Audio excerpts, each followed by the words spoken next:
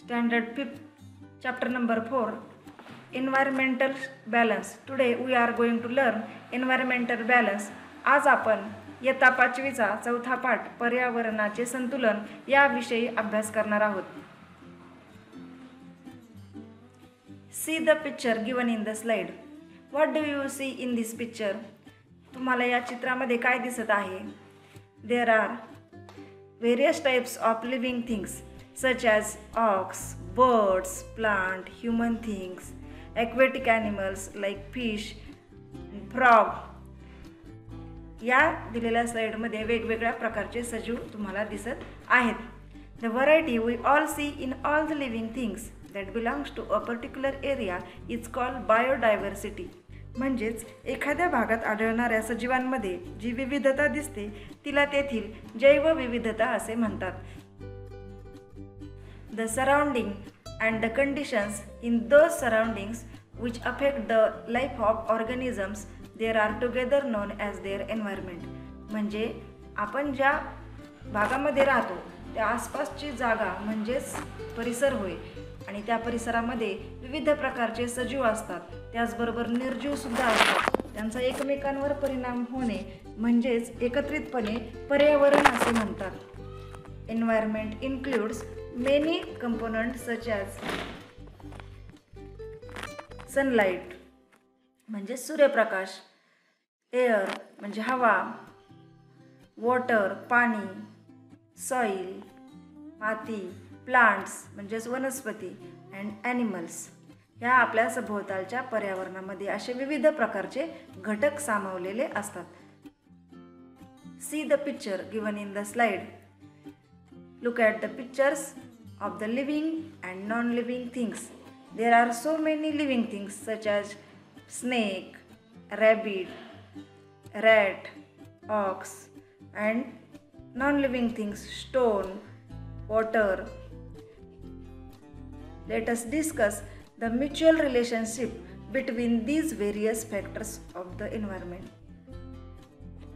Living things and non-living things affect to each other.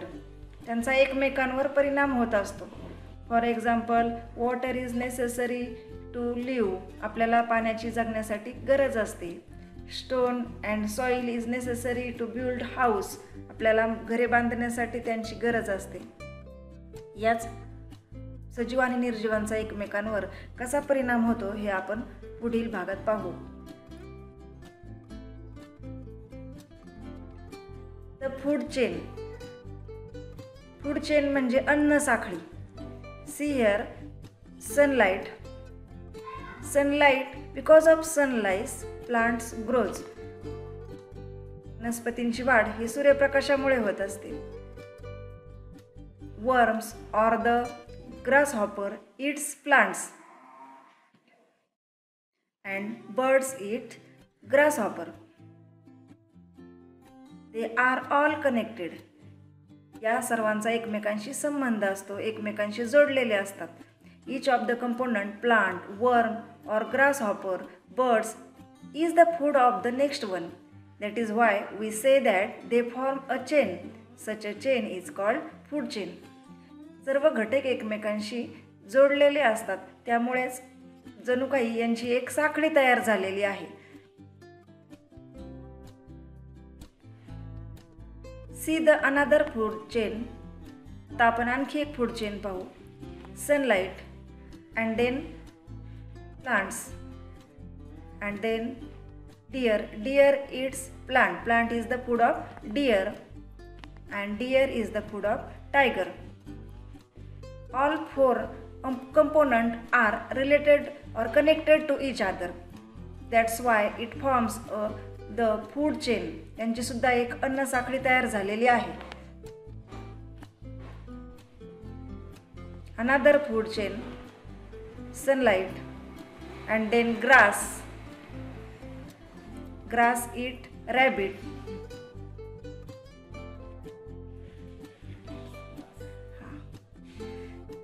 See the another food chain, sunlight. Because of sunlight, grass grows and rabbit eats grass and snakes eat rabbit. all 4 components are connected to each other and they form food chain. यांची एक अन्न साखळी तयार झालेली आहे. साखळी म्हणजे काय बरं? तर वेगवेगळ्या कड्या एकमेकात गुंफून तयार झालेली एक साखळी. There are several links in the chain. या साखळीमध्ये वेगवेगळ्या भरपूर कड्या आहेत. If the link were to separate from each other, could they be called a chain? जर त्यांच्या कड्या एकमेकींपासून दूर झाल्या तर चेन राहील का बरं?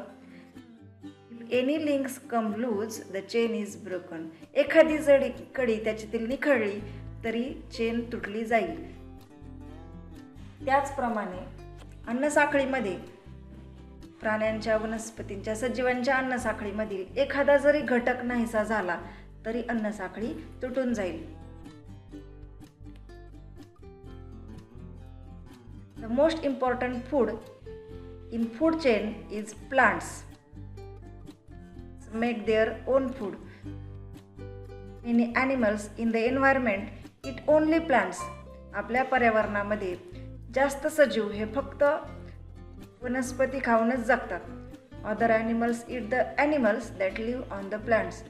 आणि उरलेले काही प्राणी हे त्या प्राण्यांना खाऊन जगतात. But plants make their own food in the presence of sunlight using water and the carbon dioxide from the air. सर्व वनस्पती ह्या स्वतःचं अन्न स्वतः तयार करतात. It means that plants are the main support of the every food chain. वनस्पती हे सर्व प्रकारच्या अन्नसाखळीमधील हा प्रथम घटक आहे आणि महत्त्वाचा घटक आहे. वनस्पती नसेल तर पुढील अन्नसाखळी तयार होणारच नाही. See the all things given in the slides. Now let us discuss the lots of food chains at the same times. For example, rabbit eats food and plants. Eagle eats rabbit. This is one food chain. And another food chain, a rat eats fruits and snake eats rat. This is one food chain. Eagle eats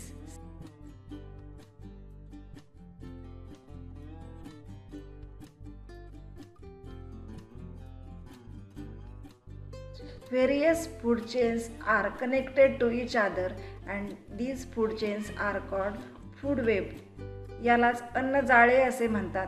यामध्ये अनेक अन्न साखळ्या एकमेकांमध्ये गुंतलेल्या असतात, अवलंबून असतात. Environmental balance म्हणजेच पर्यावरणाचे संतुलन.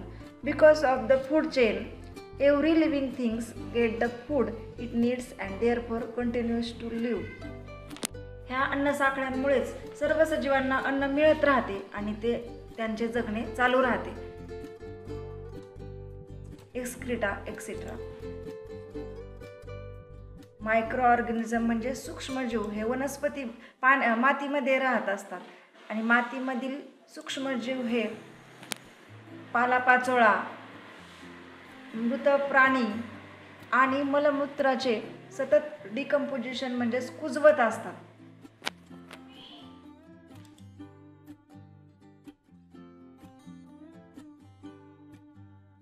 कुजलेल्या पदार्थामध्ये मुळे वनस्पतींची चांगल्या प्रकारे वाढ होते. हे कुजलेले पदार्थ मातीमध्ये तसेच पडून राहतात आणि या पदार्थांचा वनस्पतींची वाढ होण्यासाठी उपयोग होतो.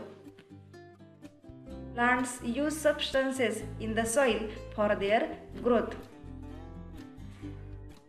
When plants die, decomposition added in the soil again. जेव्हा वनस्पती मृत होतात तेव्हा त्या वनस्पतींचं सुद्धा कुजून पुन्हा त्या मातीमध्ये मिसळल्या जातात.